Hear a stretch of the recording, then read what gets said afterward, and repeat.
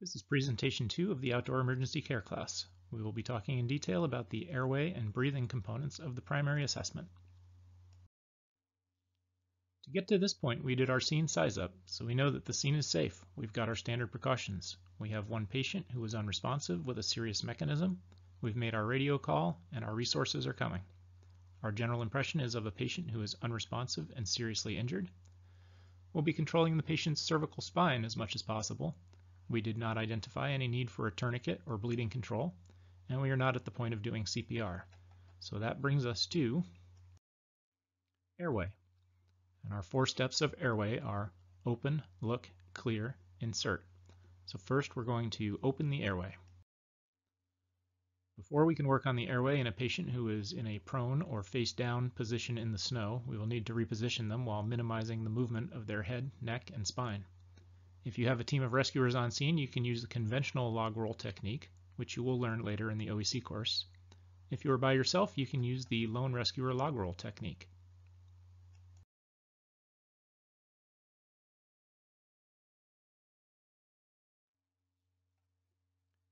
Open the airway using a jaw thrust. The tongue is the most common cause of airway obstruction in an unconscious patient. Because it is attached to the jaw thrust technique will lift the tongue off of the posterior pharynx, allowing air to pass. Brace your hand against the patient's cheeks and use your fingers to lift up on the angle of the jaw. For a patient with a medical cause of collapse and no suspected neck injury, or if the jaw thrust is just not working effectively, you can open the airway using the head tilt chin lift. This video demonstrates the head tilt chin lift. Note that either airway maneuver, the jaw thrust or head tilt chin lift, will need to be held in place to maintain an open airway. Look in the airway. After opening the airway with the jaw thrust or head tilt chin lift maneuver, we also need to open the mouth and look inside. We're looking for fluids like blood or vomitus, or snow or foreign bodies. To open the mouth, use a crossed finger technique. Using your thumb and index finger, or your thumb and middle finger, use the crossed finger technique to open the mouth so that you can see into the mouth and airway. Clear the airway if it is obstructed with fluids or foreign bodies. Immediately and aggressively log roll the patient up onto his or her side and drain the fluids out until suction is available and ready. When a suction unit is available, insert the device and suction while withdrawing it slowly. For the written test, the textbook states that you should suction for no more than 10 to 15 seconds in an adult, or 5 to 10 seconds in a child. In reality, you should suction until the airway is clear of blood or vomitus.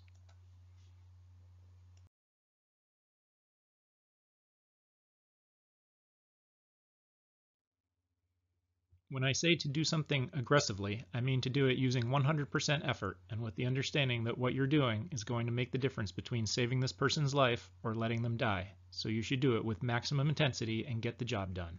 And that is how you should practice it in class, so you'll be ready when you have to actually do it.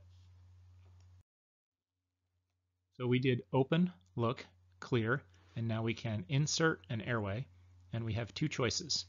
For an unresponsive patient with no gag reflex, the airway adjunct of choice is the Oropharyngeal Airway, or oral airway, or OPA. These come in a variety of different sizes, and it's important to choose the correct size, because it may not work at all, or it may make things worse if you choose the wrong size. We choose one that looks about right, and then measure from the corner of the mouth to the angle of the jaw, or the earlobe, to make sure. In an adult, we insert the oropharyngeal airway upside down and rotate it 180 degrees as it passes the tongue. In a child, we can use a tongue depressor or your gloved fingers to retract the tongue and insert the airway directly. Or we can go in sideways and do a 90-degree twist. The objective in a child is to avoid damage to the roof of the mouth or soft palate where the bones have not finished growing. This is the National Ski Patrol Outdoor Emergency Care Skill Performance Guideline for inserting an oropharyngeal airway. Initiate standard precautions. Hold the adjunct against the side of the face with the flange adjacent to the corner of the patient's mouth. Size the airway by measuring from the patient's earlobe to the corner of the mouth, or from the corner of the mouth to the angle of the jaw.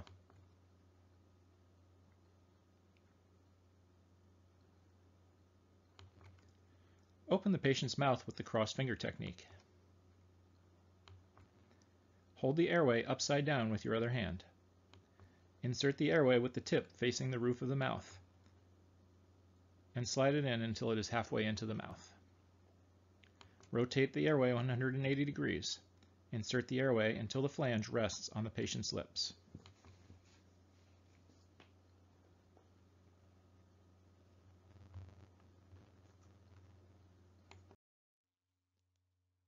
For a patient who may have a gag reflex, or if you tried to insert an OPA and found a gag reflex or an increased level of responsiveness, the adjunct of choice is the nasopharyngeal airway, or nasal airway, or NPA, or nasal trumpet, or nose hose. This is great for those patients who maybe are under the influence of a nervous system depressant, such as tequila, and maybe they're on the low end of V into P on the AVPU scale. Maybe they're not really maintaining their airway and they keep snoring or snorting. For the NPA, we measure from the nostril to the earlobe. These come in different lengths and diameters and styles. You want the correct length, but you also want the largest diameter that will fit in the patient's nostril.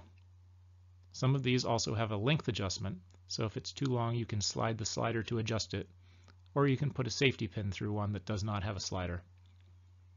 In most patients, the right nostril is larger and is a straighter shot. Keep in mind that the airway of the nose goes straight back into the head, not up into the brain. Making sure you have gloves on, lubricate the nasopharyngeal airway. The best way to do this is to put the lube on or in the bag that the NPA came in and use that to apply it to the airway so you don't touch it. Then insert gently into the nostril. The bevel on the tip of the airway is designed to glance off of the structures in the middle of the nose, so if you're inserting it in the right nostril, you're good to go. If the left nostril looks like it will work better, you need to flip the nasopharyngeal airway 180 degrees until you get past the nasal turbinates, and then rotate to go the rest of the way. The tip of the airway ends up resting in the hypopharynx just above the epiglottis.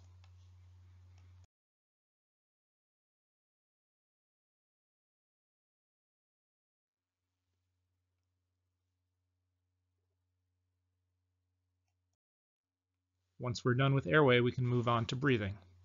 The first thing we want to know about breathing is there breathing? We're going to use the look, listen, and feel that you learned in CPR class. Look for chest rise. Listen for air exchange in your ear, and feel for their breath against your face. If there's no breathing, we're going to give rescue breaths with a pocket mask, or administer ventilations using a bag valve mask, or BVM, also known as an AMBU bag. Assuming there is breathing, the next thing we want to know is, what's the breathing like? We want to know the rate, rhythm, and quality of the breathing. For the rate, we want to know, is the breathing too slow, less than 8 breaths a minute? Is it too fast, more than 24 breaths a minute?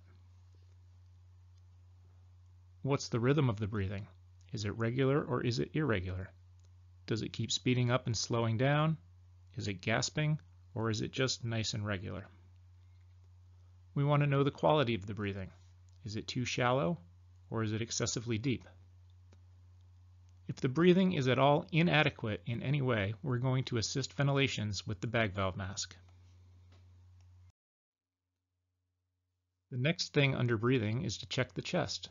We want to find any holes in the chest and plug them up so air is not getting in. If there's any major damage to the rib cage or chest wall, we want to identify that, and we can assist ventilations with the AMBU bag. When assessing the chest, remember that the back is also part of the chest wall and rib cage. It's also possible to get a wound somewhere lower on the abdomen or elsewhere in the body that extends into the chest cavity. There's a case report of a construction worker that fell, landed on a piece of rebar, slid off of that, and then fell further. When they found him, he had difficulty breathing, and they couldn't figure out why, until they took off his underwear and found that the rebar had gone in through his groin, up through his abdomen, and punctured his diaphragm. And that was why he had what was basically a sucking chest wound in his groin. So it's important to do a thorough assessment, especially if you can't find a reason for the patient's symptoms.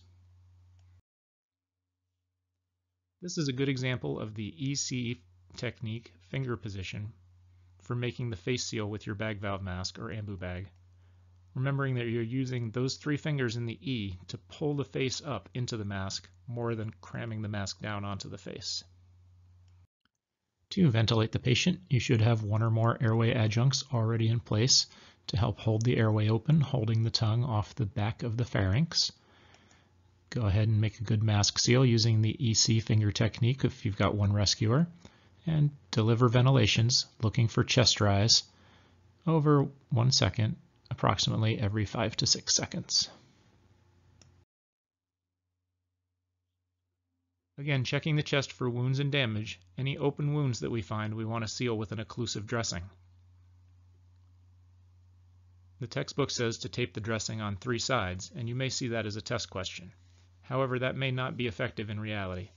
So you can go ahead and seal the wound, just check it frequently, and if any air pressure builds up, you can let it out by burping the dressing.